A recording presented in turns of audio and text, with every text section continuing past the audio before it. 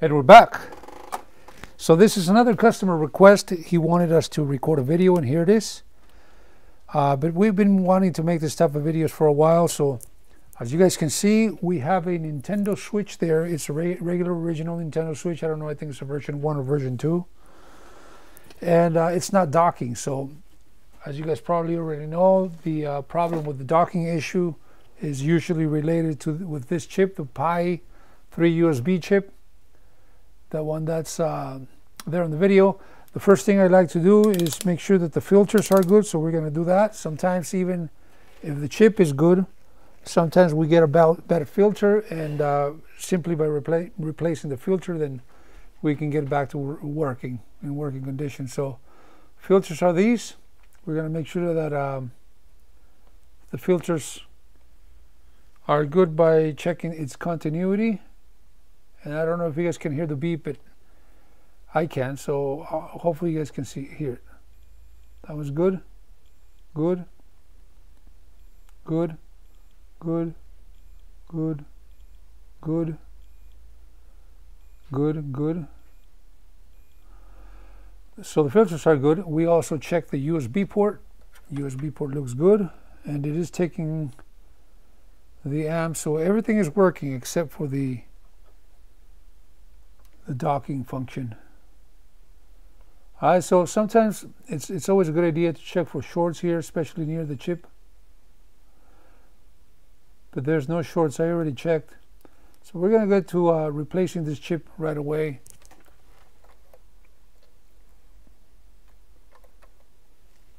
That's what we're going to be replacing. We do have a brand new chip here on the side.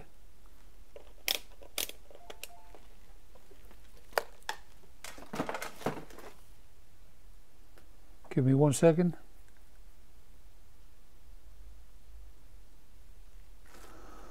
So this is the chip. I like to prepare the chips right before we install them, and I'll show you guys how. It makes it a lot easier. That way we don't have to go and preheat the board twice or anything like that. We can simply swap them out. This is the correct chip, yes. So here's the chip.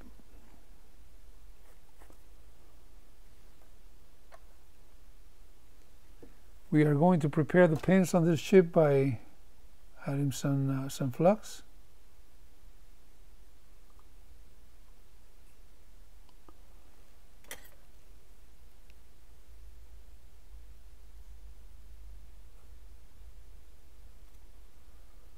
And how do we prepare them, you might be asking? We simply touch the pins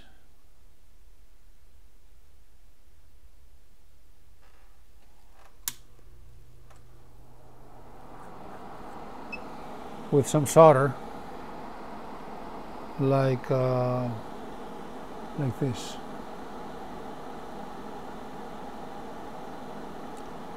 So that side is done.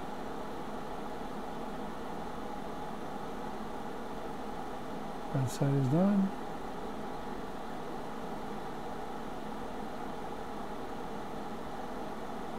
That side is done as well.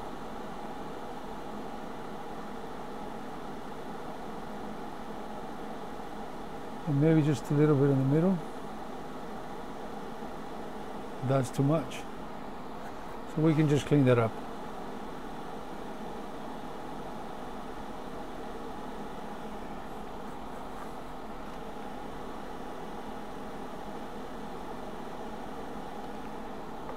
We're just trying to absorb the solder here without having to use copper or anything like that. That looks pretty good. I mean, if we wanted, we could use some of this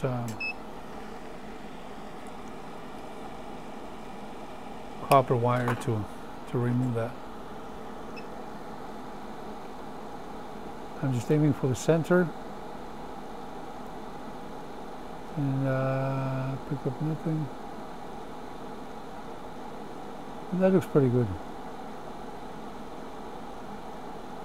Alright, the chip is ready, as you can see. So the chip is pre-tinned, and we are going to move it aside.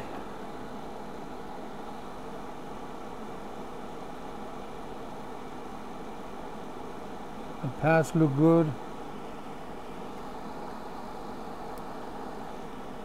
And we're going to put it aside. We're going to bring the board in.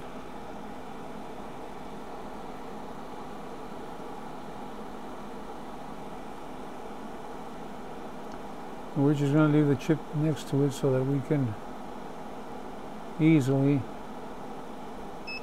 replace it. We're going to put that chip right here. Apply some flux on the original chip. So 95% of the time replacing this chip will fix the docking issue. We are going to replace it. And unfortunately we don't have a camera set up to test this in front of you guys, but I am confident that it will work. And so you guys should be too.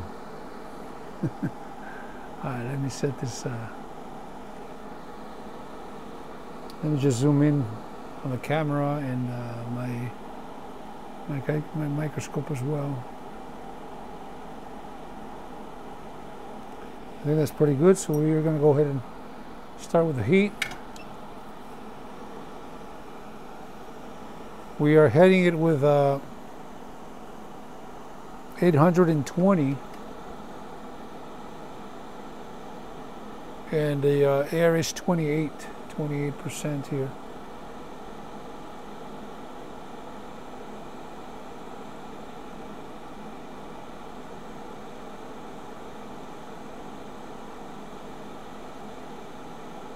The ship keeps wanting to fly away, so I'm just going to move it to the side.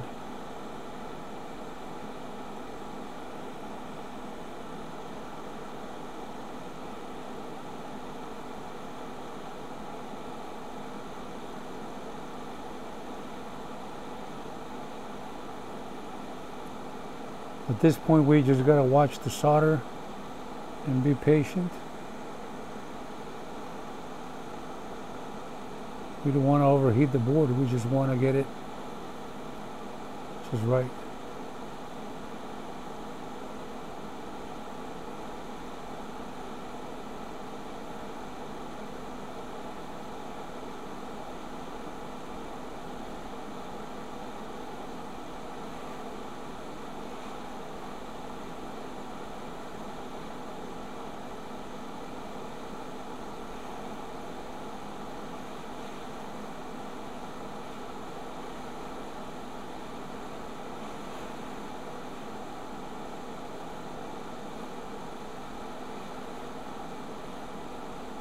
Pretty soon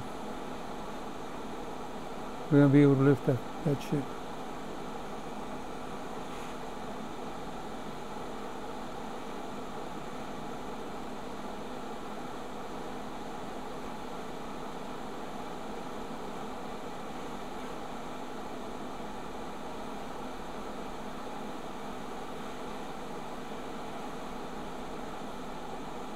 So the ship has been removed.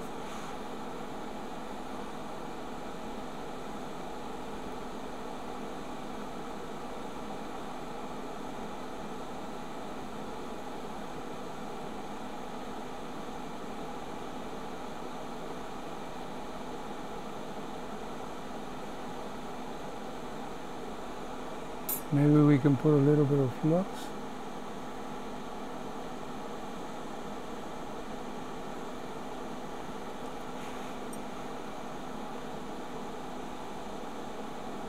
And the other chip is in place. So at this point we just gotta wait. This is the old chip.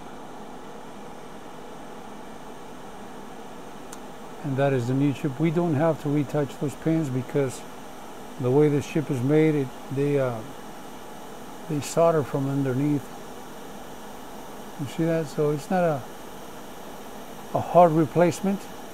You just got to be careful when you're doing it. And this is the way you repair that docking problem. In the future, we'll make the setup here so that we can test the systems as we go. We also have some plans to set up the top view camera so we can start showing you guys a little more details and disassembly and all that stuff, even though we just want to get to the point and maybe show you guys how this is done fast and efficiently.